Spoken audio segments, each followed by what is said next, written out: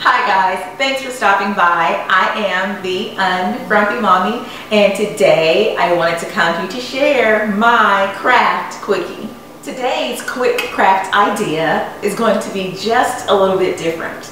I was asked by Tamela over at HauteonDesign, and I'll leave all of her information below. Tamela asked if I would like to participate in this Home Depot DIY challenge / collaboration. And if you guys have ever seen HGTV's Design Star, it's going to be kind of like that. So the challenge would include myself, Tamela, and all of these fabulous ladies right over here, and I'll leave all of their information in the information box as well. So for the challenge, we had to make a simple DIY project. All of our materials had to come from Home Depot, and our budget was $10. We could not go beyond the $10. We also had to stick to 4 departments. We could only get our items from either tile, gardening, wooden lumber, and plumbing. So let's head to Home Depot to see what I chose for my first collaboration.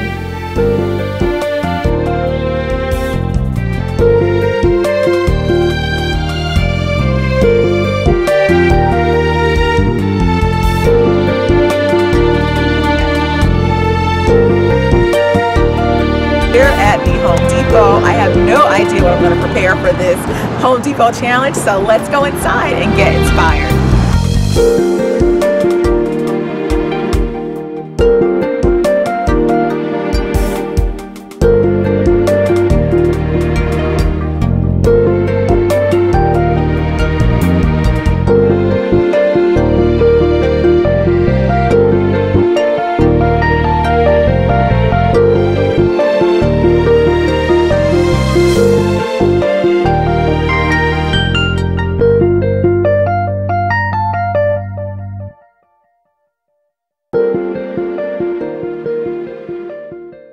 Okay guys, I think I found my inspiration.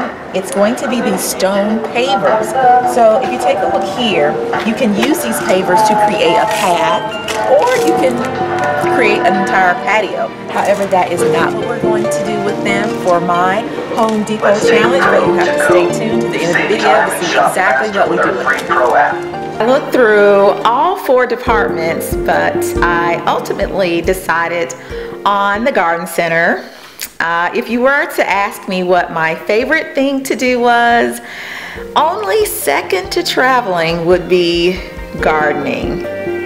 For my Home Depot DIY challenge / collaboration, I will be making a planter using patio pavers, and on a scale of 1 to 5, 5 being the most difficult, 1 being the easiest, I would rate this project at about a strong 2.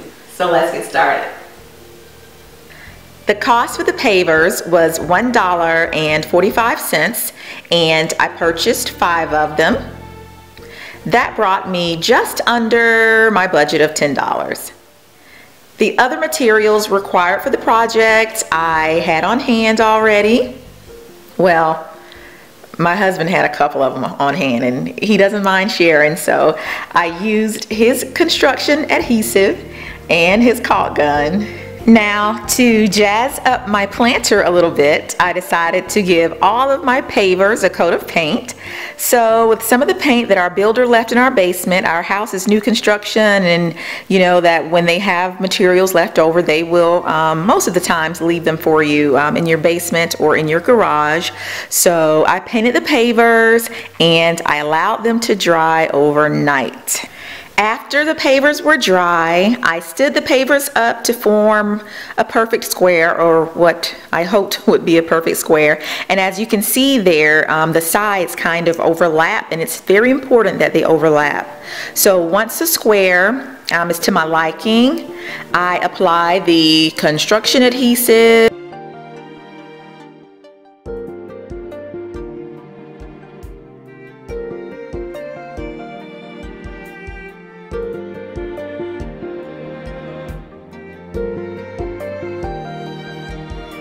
and the adhesive is applied to all the corners.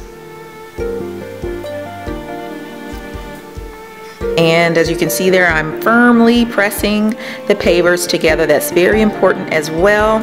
So now that my little perfect square is all secure, I prepare to attach the bottom. And what you want to do right here is squirt the construction adhesive in ball or bead-like patterns around the inner, and it's very important that you put that on the inner lip of the entire planter. And for you gardeners out there who may be wondering, how is the plant going to drain? What is it going to do with all of that water? It's going to get root rot.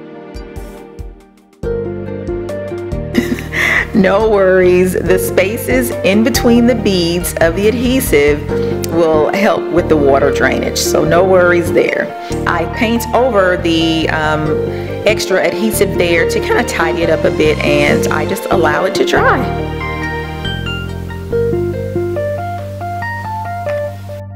This step is optional. I added a few felt pads at the bottom of my planter. These were free as well. These were actually left by our movers. You put these on the bottom of your furniture so that you don't scratch up your hardwoods.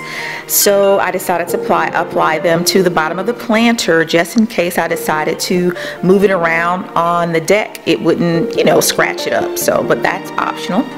I just love how the planter turned out. I put in some plants that I had already out on the deck, placed some extra ones in there, and it just looks so good. And I just cannot wait for the spring. I think I'll make maybe 3 or 4 more for the spring. So loved this project.